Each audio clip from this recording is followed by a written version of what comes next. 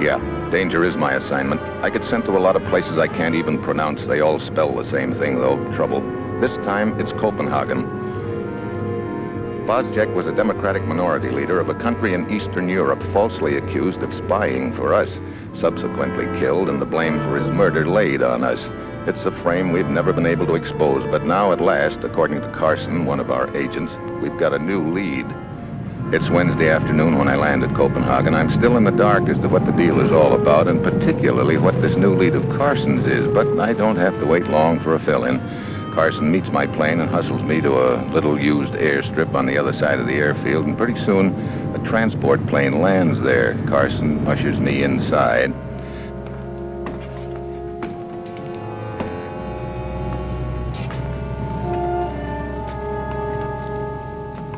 Talk here, Steve. Yeah.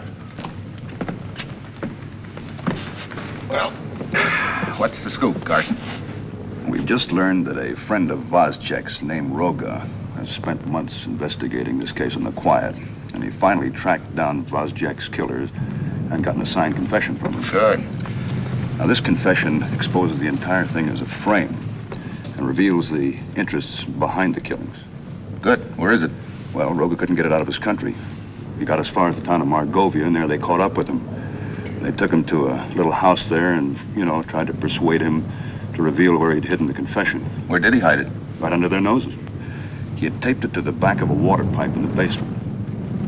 Anyway, Roga subsequently escaped here to Copenhagen in a fishing boat, but that confession is still back there in that basement. Why didn't he take it with him when he escaped? Well, the opportunity for escape presented itself suddenly. He couldn't get to it. So, Steve, your job is to go get that confession. You kidding? What am I supposed to do, just shuffle off to Margovia? Well, as soon as it's dark, this plane will take you over. And this will take you down. Oh, fine. Now, here are some clothes. You can change into them while I'm briefing you. Okay. You'll find some phony identification papers in the pocket there. Okay. Let's have the address of the house. We don't know the address. What? No, Roga was blindfolded when he was taken there. Was he blindfolded when he escaped? No, but he wasn't familiar with Margovia. He had taken quite a beating. He had to crawl in the back of a truck and hide. I see. Now, here's a map of Margovia. Roga was picked up right here. Now, judging from the length of the ride, the little house should be somewhere around this area here. Hey, that's a lot of territory to cover. Yeah, it sure is. But Roga did get one good look at the house, and he described it to an artist friend of mine. That's a lot of help. Anything else? Yeah. There's a list Roga gave me. Names and addresses of 2 friendly contacts. M. Linter, I. Draska? Mm-hmm. Now, you'll be dropped, look here. You'll be dropped there. Now, M. Linter will meet you and arrange for your transportation to Margovia. After that, it's up to I. Draska. Okay. Just one thing more. What's that? I go in by parachute. Yeah. How do I get out? Yeah. Well, there's a deserted stretch of border right near Margovia here. And there's a small guard hut. Now, at midnight, they serve tea at the command post about a quarter of a mile from there. And the guard has the unofficial habit of leaving his post for 10 minutes to go get himself a cup. So, I hope that you can make your way across during those 10 minutes. You hope. Good luck, Steve. Yeah. Hey.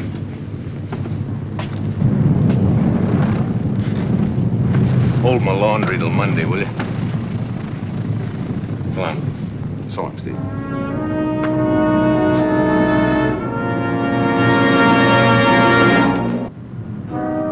An hour later, we take off in the transport and set our course southeast. It's a bright moonlight night, which maybe is just great for a date back home, but it's strictly lousy for parachute jumping. I study my map and instructions thoroughly. I've got no desire at all for this little junket to turn into a one-way trip.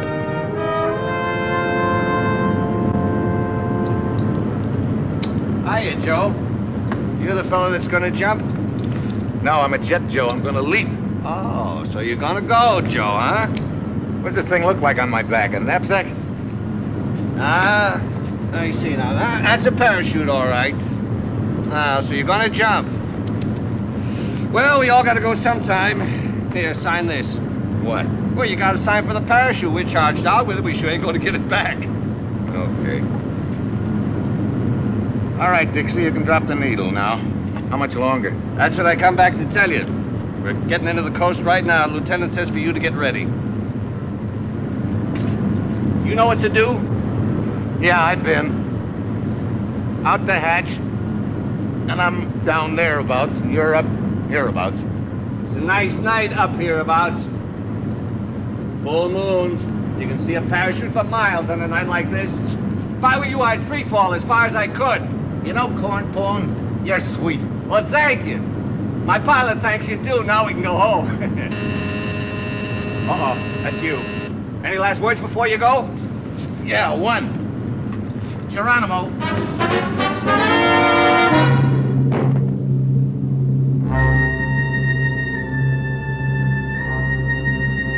Good luck, soldier. And what's that first step? It's a Lulu. The air is rushing by me a mile a minute as I swing back and forth like a button on a string. I look down, but I can't see much. All I can do is hope that I don't land in somebody's lap. Then, all of a sudden, the ground comes up at me, fast.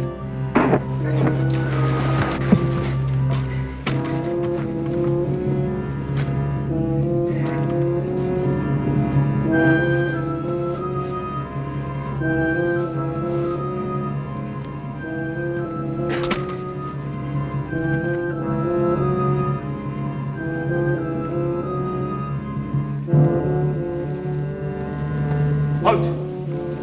Stand up. What are you doing here? Just taking a walk. Where did you come from? The village? Your papers. Careful. Put them down here. Turn around.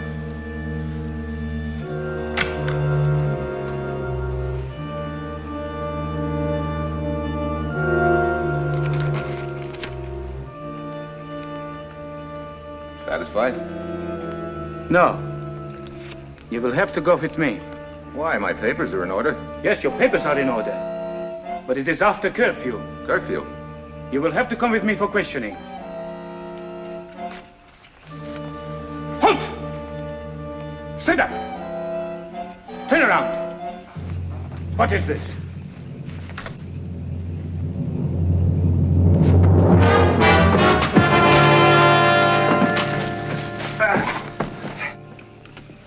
Linter? Yeah. That was close. Thanks. They have not been patrolling this area recently. We could not foresee this. Yeah. Come here. Come on. Give me a hand with him, will you? Tie him up. That ought to hold him for a while. Yeah. On the road, near the next crossing. Transportation to Margovia is waiting for you. What am I scheduled for? An upper berth on a hay wagon? I trust you are fond of sugar beets, Mr. Mitchell. I can take him or leave him. For the present, you will have to take him. A truck convoy of them. You will be in Margovia in 1 hour. Hey, speaking of Margovia, did you ever see this house before? No? No, but I think I would know it if I saw it again. Well? You better go now. It is not safe to wait around here. Yeah. Thanks for everything. I'll forget it. It's all part of the job, Mitchell.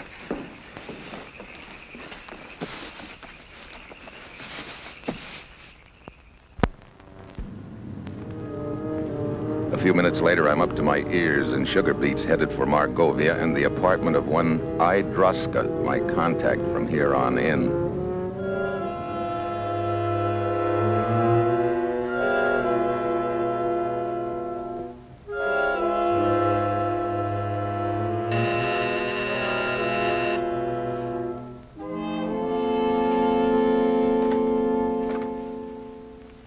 Yes, what is it? Does Idroska live here? I am Ilona Draska. Huh? Well, Well is right. I didn't expect... what did you expect? Oh, well, skip it. This is much nicer. What do you want? Well, my name is Steve Mitchell. An old friend of yours asked me to look you up. Oh, who is this friend? Frank Carson, Copenhagen. Won't you come in, Mr. Mitchell? Thank you. How long do you intend to stay with us? Well, that's hard to say. I just got in and came right over here. Probably a day or so. We'd better find you a place to stay. If you care for a drink, would you pour me one too, please? Thank you. 543. Your trip was without incident? Well, it got complicated for a moment, but things were ironed out. Emil, he's here. No, just a few moments ago. Could you arrange? Fine. Thank you. Goodbye. Well, everything is all arranged, Mr. Mitchell. Emil is a man to be trusted. He will put you up. You don't lose any time making arrangements, do you? No. To your mission. Thank you. What is your mission in Margovia, Mr. Mitchell? You mean you don't know? Should I? Well, perhaps not. I was informed that a Mr. Mitchell would contact me, and I should do what I could to help. Well, I'm just the boy that needs a lot of help. I'm looking for a house here in Margovia. Oh, that shouldn't be too difficult. Well, it so happens I haven't got the address, but I have got this. Where would this house be located? Do you have any idea? Yeah. Somewhere in this area. It's a very distinctive-looking house. I think we can find it. That's good. You see, the entire third of this area is covered with railroad tracks. Then the river coming down here will cut it down even more. That still leaves a lot of territory. But I think we can find it.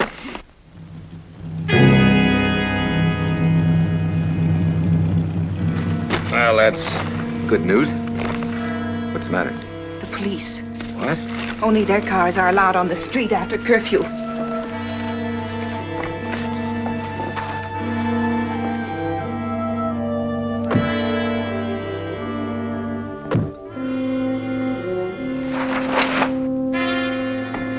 Hey. Come on, let's get out of here.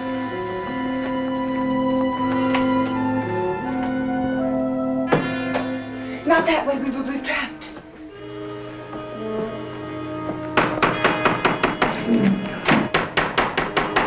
Too late. No fire escape. There's one outside my room. I left the key inside in my purse. The room closet. Is it locked? I don't know.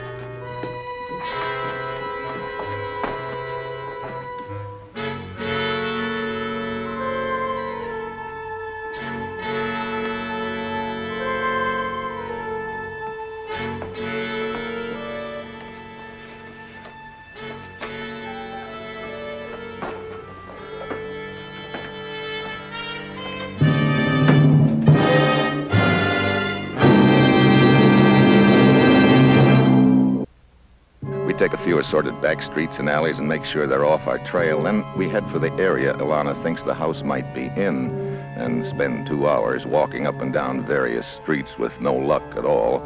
I'm tossing an occasional glance at Ilana, and I'm beginning to think I'm not supposed to have any luck. Finally, she takes me to a warehouse. Why come here? This is one of our hiding places. It is not well to be on the street too long at a time. I think we'd better stay here for a while. Okay. I'm sorry we've had no better luck in finding that house. You sure we were looking in the right places? Why, yes. We've covered the most probable area on the maps, except for 2 or 3 streets. And those we can look into after a while. Well, okay. What is it, Steve? Oh, a couple of things. Such as? Well, I'd no sooner gotten to your place than you put in a phone call to a gent named Emil. 5 minutes later, the police arrived. Well, Emil is a good friend. But I decided as long as the police had found out about my place, they might find out about his, too. That is why I thought it best not to take you there. Oh. Emil is completely trustworthy. I would stake my life that he did not report us to the police. Oh, I see. I think I understand you now. You do not believe there is such a person as Emil. That my phone call was to notify the police, is that right? Well, you're doing the talking. Suppose you answer your own question. Is that right? Such a ridiculous accusation deserves no answer.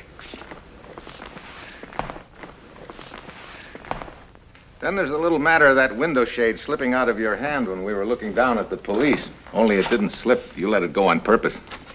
But that was... Well, I do not propose to defend myself to you any further. I suggest that we separate. I see. And since you obviously do not trust me, the sooner the better. Maybe you're right, Alana. If you wish to remain here, I shall try to find another one of us to help you. You propose to leave me here in the warehouse, huh? Do not worry. You will be quite safe here. Are you sure of that? Look. I don't get you. The shade. It is down. That is a signal among those of us we know we can trust. If a shade is up, we do not go near a place. Wait a minute. Is that why you put the shade up in your apartment? Of course. As long as the place had already been discovered, I thought I should warn my friends. I see. I guess I owe you an apology, Alana. I would have explained it to you long time ago, except your attitude made me lose my temper. Well, that window shade gag shows you that you people don't believe in taking any chances. Can't blame me for being the same way. No, of course not. How did you get mixed up in a deal like this? Oh, you see things you cannot tolerate. You do what you can. What is your answer? Huh? Oh, with me it's just a job. Is it? You know, I think your reasons are the same as mine. And at the moment, I'm very glad that they are. Well, I suppose we should start looking for that house again. Yeah, we haven't got much time. I'm supposed to cross the border. See. Right there, while the guard is out sneaking a cup of tea. Oh, I know that district well. It is right outside the town of Grovka. When do you have to be there? Got an hour and a half. We haven't even found the house yet. Do not worry. I will drive you there as soon as we have found the house. It is not far. Good.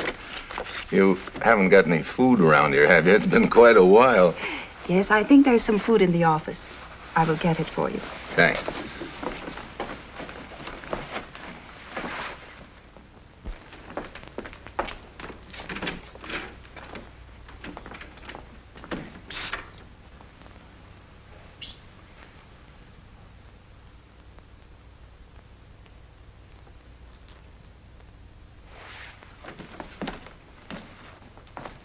Linda, what are you doing here?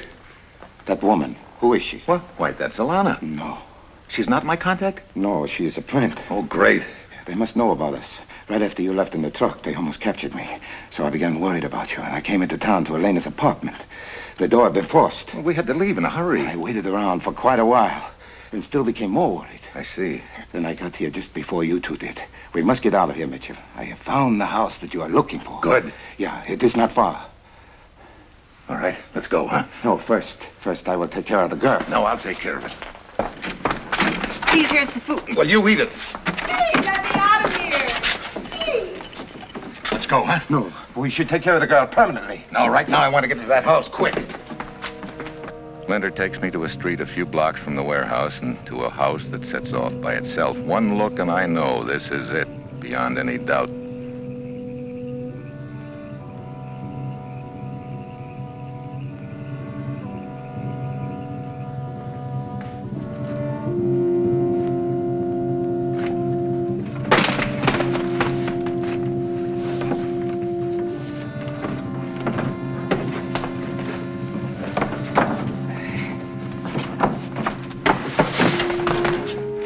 You haven't told me why you wish to find this house or what you expect to find here. You know something? Are you gone crazy? Ilana's not the phony, you are. No. You tipped your mitt when you told me you hung around outside her apartment. There was a danger signal. If you'd been legit, you'd have spotted it. You see, You've just been waiting to find out where that confession is hidden.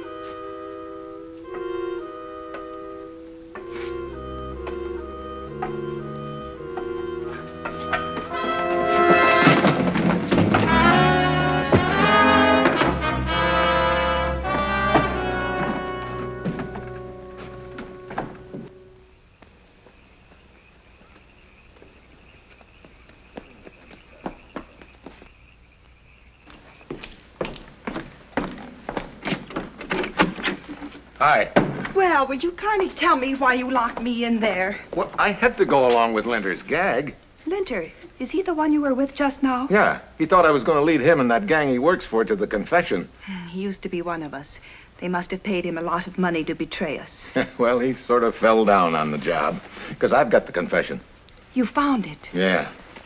Now I've got less than an hour to get to the border. There's a car hidden in the back. We'll make it. Great.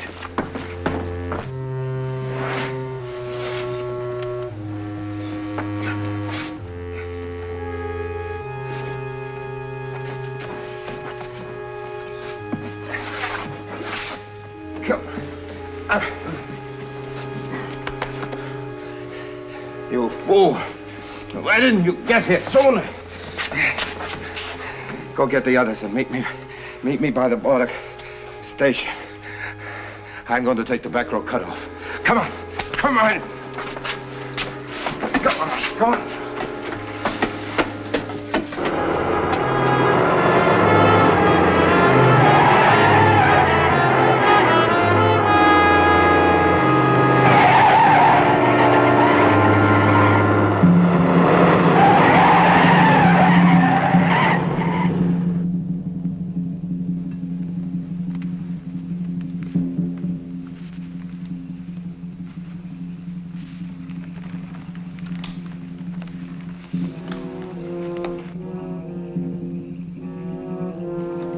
I don't see the guard. Tea time.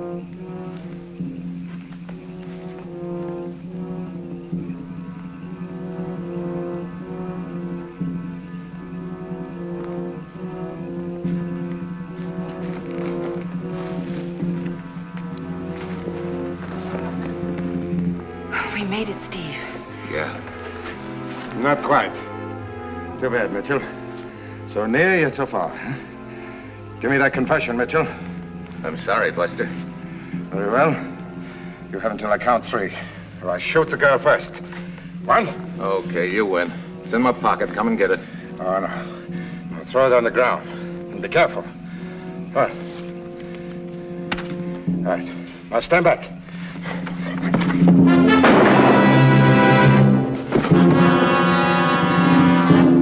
Steve.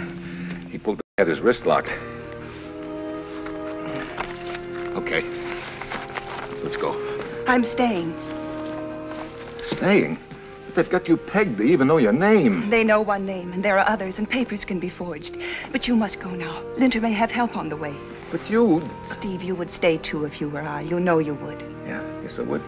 Perhaps someday we will meet again, when all this is over and our side is won. And we will win. You bet you will. As long as they have people like you on your side.